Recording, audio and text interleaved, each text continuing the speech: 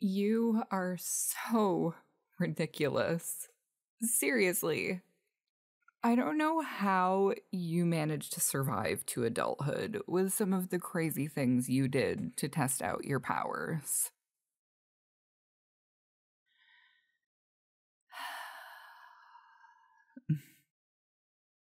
Oh, speaking of that, are you ready for me to unchain you? Well, duh. Oh, you're gonna try and be a bit creepy and threatening now. Please.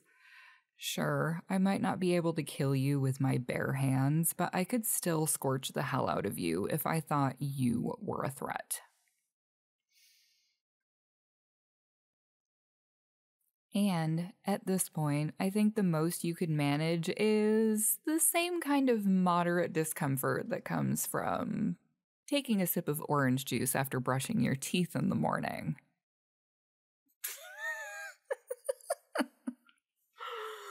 Oh, you're such a himbo. Good Lord. Let me spell it out for you, hero. You don't scare me. Talk your tough guy shit all you want. I think I've gotten enough of a measure of your mettle, so there's no fear in my heart.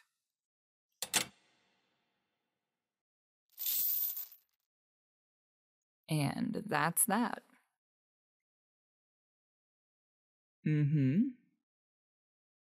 It's really that simple. You're just a person, hero. And so am I. Sometimes I think we need to be reminded of that. Regardless of labels, we're all just people. Why was I branded a villain? Because I fundamentally opposed the actions of so-called heroes? Or is it because my powers have primarily destructive applications? Sure, I could burn a building to the ground with my fire, but I could also cook food, bring comfort and warmth to someone who's been overwhelmed by cold. Nothing in this life is as entirely black and white as we'd like it to be. So much of life operates in shades of gray. These muscles of yours are much like my fire. They can protect, shelter, but they can also annihilate. Sometimes without even meaning to. Just like a simple fire can get out of control, I'm sure you could also cause terrible things with your physical prowess alone. And that's to say nothing of your extra powers, which further enhance that strength.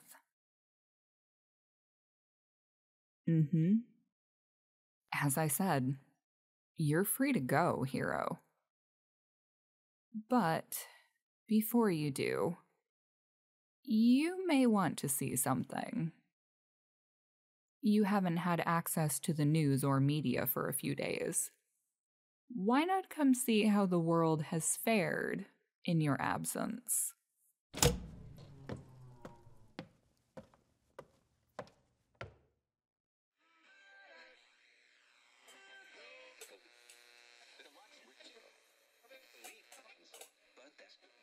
So, do you see what I'm trying to show you? The world has gone on without you, and nobody's even wondering where you went. There were a few clips of the battle where I captured you that circulated for a few days. Thought that shit was gonna blow my cover, but the heat seems to have died down. Pardon the pun. You put yourself in danger daily. under the impression that your deeds bring you what exactly? I know heroes get paychecks just like everybody else. But what else does heroism do for you? You get some adoration from fans, probably more than your fair share of women, and maybe men, I don't judge, throwing themselves at you. But hero, what do you get out of it? Is there an emptiness in your soul that shrinks when you feel useful? Does the adoration make you forget how lonely you are when the cameras aren't trained on you? Oh, that spark in your eyes tells me I might have struck a nerve, eh? We really are more alike than I thought. Here, hand me the remote. Shut this shit off. How long have you been here? 4 days. 4 days is all it took for any mention of you to disappear from mainstream media. How important were you to them, really, if they could forget you so easily? Perhaps they just have terrible memories, like you seem to. I know you're hurting and feel hollow right now, but have you figured out what makes you and I different yet? It seems like I just keep uncovering similarities when I'm really trying to remind you of the one critical thing that sets us apart.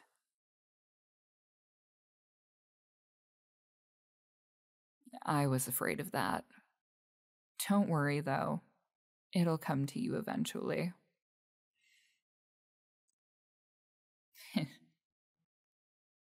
You thought you could be sneaky and pull your fingers back without me noticing. You can touch the scars, hero. They don't cause me physical pain anymore.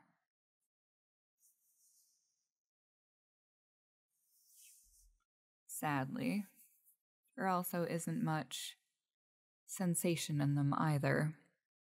I can still move my fingers just fine through some miracle, but... Oh. You didn't mean the burn scars, did you? Those scars. I suppose I can tell you a bit of their story. Long and short of it, I had a twin sister. Identical twin sister. Our senior year of high school, there was an accident, and she was taken from me permanently. Ever since she died, I've wanted nothing more than to be with her again. I feel like half of my soul is missing. Life is empty without her. We didn't just grow in the same womb at the same time. We started off as one single egg.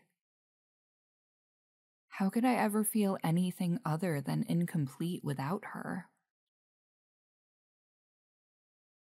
The worst thing was watching as everyone else just let her go. Let her memories fade. Stopped talking about her. Cleared out her side of the bedroom when I was gone at school for the day to help me get closure or some bullshit. They'll never understand because they were never part of her, like I was. It's been over 10 years and I can still remember the way her skin smelled after she'd taken a shower. She'd crawl into bed with me and curl up in my arms, like we did when we were little kids. She always had a harder time falling asleep at night, so she'd take a warm shower to wind down. and she'd always halfway wake my cranky ass up. But she was so warm, and she smelled like vanilla frosting. And my entire life has felt hollow without her since the day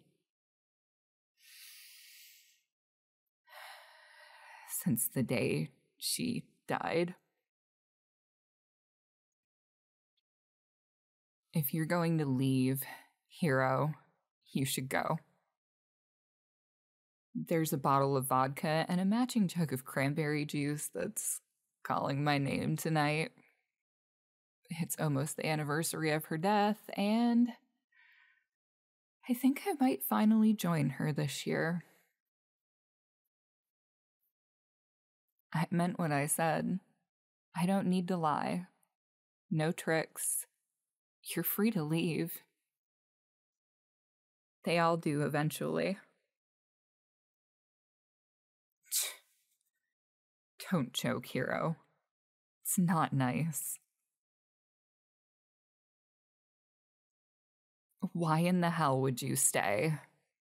I scorched you, kidnapped you, and kept you as a prisoner for days.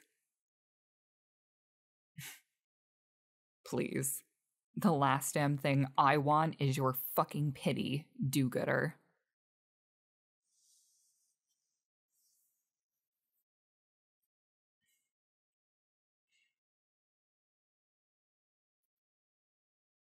Your hand feels so soft against my cheek. For some reason, I expected your skin to feel rough, coarser than mine. Your face is getting awfully fucking close to mine, hero. I hope you know what you're doing, because there's no going back from this. If I didn't want you to touch me, you'd be ash already, even with that nifty healing power of yours. I'm not going to stop you, but if you don't quit dragging it out, I'm going to get up and walk.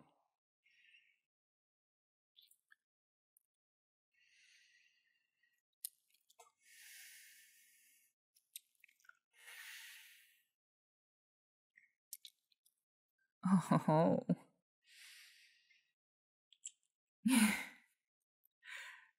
Since we're both empty inside, you've got something that can fill me up, huh? I'm surprised at you, hero.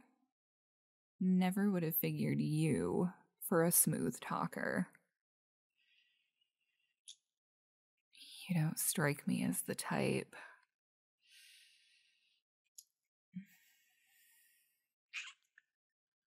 Too wholesome, pure, uncorruptible. Oh, you're not going to catch me complaining. But put your money where your mouth is, hero. Show me you can back up that sizable claim of yours. Oh, you are certainly strong. I'll give you that. Since you're carrying me, despite you not knowing where you're going. Second door on the left. And let's try not to break the bed frame with that super strength of yours.